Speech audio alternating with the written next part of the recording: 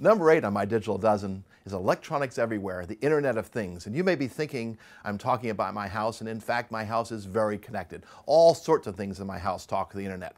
But you too can have that capability, and it's coming in a big way. The first one I want to talk about is this. It's the thermostat. This was developed by the same people who put together the iPod. And it's a thermostat that does all the usual thermostat things, turns up the temperature, turns down the temperature, etc. Of course, it's Wi-Fi connected, which means that I can access it from work or anywhere I have an internet access. I can change my temperature, I can see what the temperature is. It also has sensors in it, so it knows where people are in the room or not, and it can adjust the temperature accordingly. It will automatically figure out that on weekdays I'm away, but weekends I'm not, and it'll change it after a period of time. It'll figure out your living habits and adjust the temperature accordingly.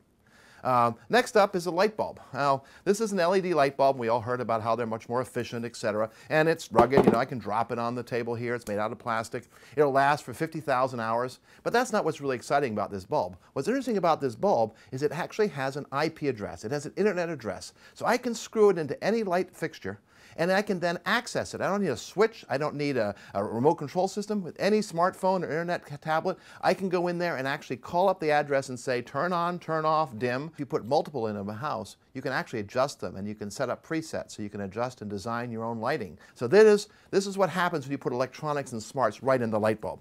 Taking it one step further, this is the drop cam. Very simple little camera here. It's an IP camera. Instructions for putting it together are dirt simple. No, everyone can do it. But this camera not only will record full color and HD and sound and detection of motion and everything else and send alerts, but it'll also record it for 7 or 30 days depending on the program you subscribe to. So in the cloud you can go back and review whatever happened to your house. And it's all done virtually. You don't actually have to have a DVR or anything else. Just plug it in to your computer once, give it a name, and put it wherever you want. It'll start recording. Here are my keys. Attached to my keys are a little dongle here. This actually links to my phone. So if the keys and the phone are separated, this thing will start beeping. Or if I lose my keys, I can then set this off so I can find them again.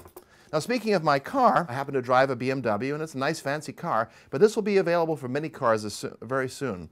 This car has a lot of capabilities, you might guess. Hundreds of microprocessors inside, but some of the more interesting ones are it has radar in the front, which will keep the car from hitting the car, keep alerting me whether I'm getting too close to a car in front, and actually it automatically adjusts the speed right down to stopping the car. It has cameras on the sides that will look down at the road and look at the white lines, and if I go across the lines, it will warn me. But more interesting than that, it also has an internet address. It has an email address. So if somebody wants to send me instructions, all they have to do is email the car its coordinates, and that will instantly be put onto my navigation system and in fact projected up onto my windshield using the heads-up display.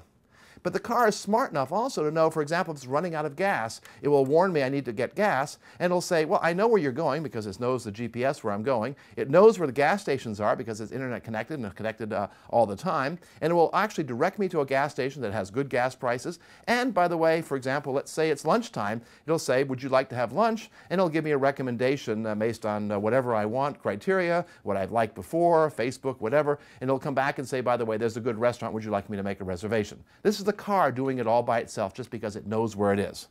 Now, you might say that capability is only available in a fancy car like a BMW, but actually you can have it in your own car today.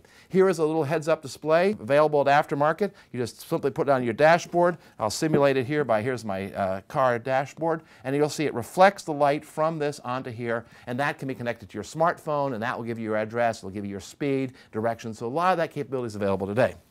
Finally, we've all been to a trade show or any kind of event. We all carry, we all wear these badges that are around our necks that give our names, and we pass out business cards. That's really yesterday. What's happening today, this is actually a smart badge. If I have this badge and I meet up with somebody else and I tap the two badges together, they will automatically start vibrating, and it will actually transmit the information from badge 1 to badge 2. So now I know that these two badges met. It could be the same thing going to a booth. And it will know not only that they met, it'll give me the information about that person, it'll give me the location and the time that happened. So we're taking a simple name badge, we're adding electronics to it, and all of a sudden we now have a new capability. This is what I mean by electronics everywhere. Because of the miniaturization of electronics and the ubiquity of Wi-Fi and other communications capability, these devices, which you think as mundane, normal devices, all now become smart and communicate, whether it's cars, light bulbs, thermostats, or simply a name badge. This is what's coming, and it's coming real soon.